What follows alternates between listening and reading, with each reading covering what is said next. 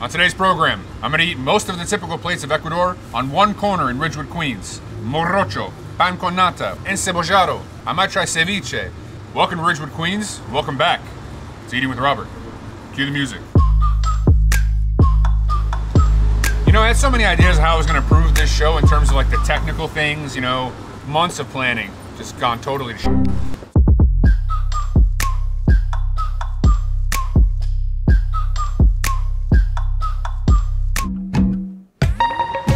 We're on the corner of St. Nicholas and Gates Avenue, and every weekend I've noticed that a bunch of Ecuadorian food trucks roll up. Some people say that it's Quito, Guayaquil, and New York City are the three biggest Ecuadorian cities. Cuenca. Cuenca. Cuenca. The frontier for most Ecuadorian immigrants in New York has been Jackson Heights and Corona. But over the last 20 years, 30 years, a lot of them have been immigrating to Bushwick. And of course, that's now spilling over into Ridgewood, Queens. Though I actually just found out this food truck's been here for 15 years. So what the fuck do I know? So I'm here to try to explain to you a little bit, what are the typical dishes of Ecuador? If you want to go eat Ecuadorian food, then you should, you know, use this as a guide. I'm soaked, so let's go shoot this episode. Vamos. Hola, mi nombre es Mercedes. Estamos aquí en los antojitos ecuatorianos. Antojitos ecuatorianos son comidas típicas de nuestro país, Ecuador. Hay comida de la costa y de la sierra. De la sierra tenemos la fritada, el hornado, morcillas. ¿El carrito? ¿El sí, carrito el cuántos años funciona? Como más de 15 años. Más de 15 en esta años. Esquina. En esta esquina, sí. We just got done talking to Mercedes. Explained to me a little bit about morocho and a little bit about pan con nata. I couldn't understand everything. I'm still taking Spanish lessons. It's not what I expected. It's a little bit like somewhere between atole and straight up arroz con dulce, or rice pudding. It's like a thick milk drink with chunks of rice in it, flavored with spices and cinnamon. It's perfect for today. The color matches the sky. The warmth is warming me up. I feel good. I feel better. All right, let's pull up with the pan con nata. No idea what's going on. Best I can tell, this is like a butter. I might have to go ask them what's going on. Pan con nata. Pan con nata. Pan con nata es el pan típico del Ecuador que se le pone dentro, la leche se forma la nata y eso es lo que es una especie de cremita como mantequilla. Ya lo va a probar. I just don't understand. Nata is like the congealed kind of stuff that comes from boiling milk. So that kind of combination is giving me this sort of like bagel and butter type thing. Morocho in the books, pan con nata in the books. Let's try the hornado. El hornado es un plato típico de la sierra, es el pernil del cerdo hecho al horno y se sirve acompañado con mote, papitas, ensaladas y maíz tostado. This is crazy, by the way. We have a little bit of ají on here. Ají is the Ecuadorian Peruvian word for chili. So this is like a chili sauce here. Listen, I'm Puerto Rican. I've eaten a lot of pernil in my day. This is totally different. You know, pickled red onion has a little bit of acidity. The ají is a great compliment. Then this crispy cuero here, the skin. Are you kidding me? I think Peru must have a very strong tourism board because we think of Peru as like cuisine central, you know? In Peru, they have like 100 types of potatoes. Ecuador's right next door. They have mad potatoes too. You know? Put some respect on Ecuadorians' potatoes' names. Let's head right next door and we'll try some typical dishes from the coast. It's gonna be a short walk. Cut.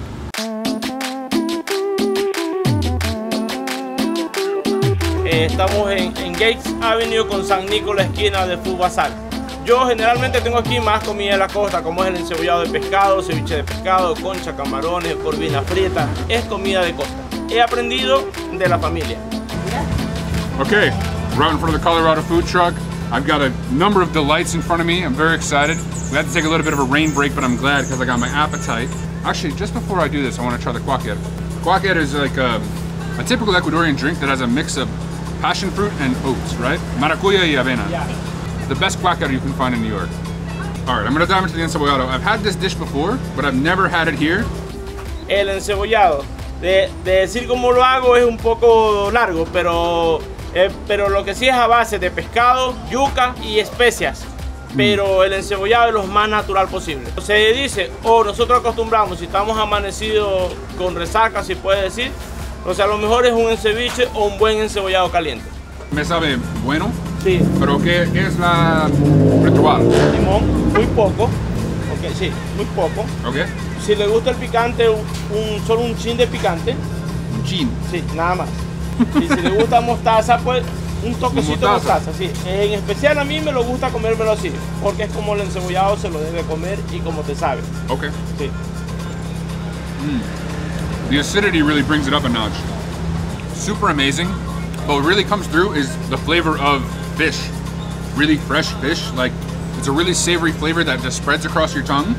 You get the taste of the ocean. And honestly, the mustard, incredible. All right, let's try the ceviche. El ceviche, mi ceviche es camarón pelado a mano, no es frisado, es camarón pelado a mano y limpio a mano. Es un ceviche artesanal. I've never had Ecuadorian ceviche. The first thing I notice is how much liquid there is in it.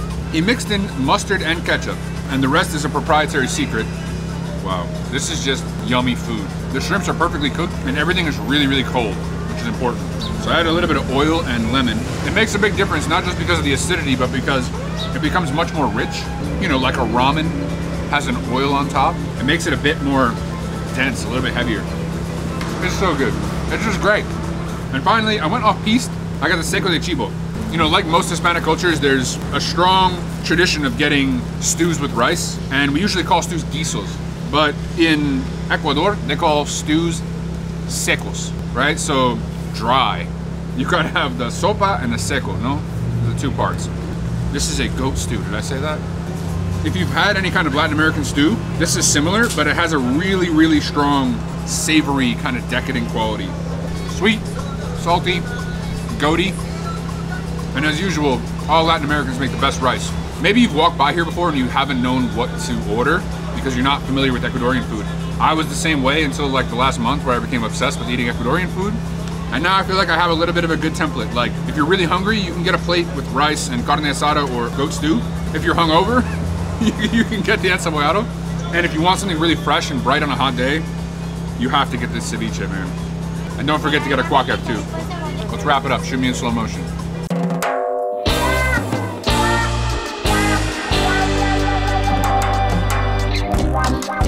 Okay, we're outside of Pan Rico Ambateño. I just wanted to slip in a couple more spots that I like, you know, Ecuadorian spots. I love Pan Rico Ambateño. I really like this like empanada cart across the street. As I've said many times before, empanada de queso is fundamental. I'd say empanada de queso is like, should be on the level of a New York hot dog in terms of like New York street food. I love this place. The reason that I love this place so much is because of one thing, which is pan de guayaba. So this is like a little roasted donut. I don't even know what you would say. This is a little baked bread stuffed with guava paste. And it's a complete delight. Oh God. With this show, sometimes I try to think about these dishes for the people from that country. That's like their favorite food. I try to just adopt that framework when I go and look at these dishes and think about like, what would it be like if I loved this a lot? And that's helped me kind of empathize and like, you know, bridge the gap a bit. I'm trying to talk about empathizing with food, but you know what I'm talking about. Thanks to Mercedes, thanks to Jose for letting us film in your trucks. I learned a lot. I hope I represented you well. And what more is there to say? This has been Eating with Robert. My name's Rob. Nos vemos pronto.